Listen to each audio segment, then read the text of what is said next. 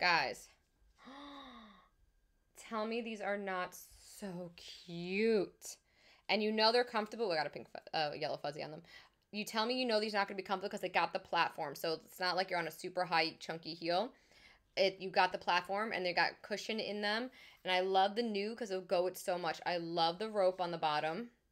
Very, very summer. Okay. I'm obsessed. And they got little grippies on the bottom. Guys, tell me these aren't cute though.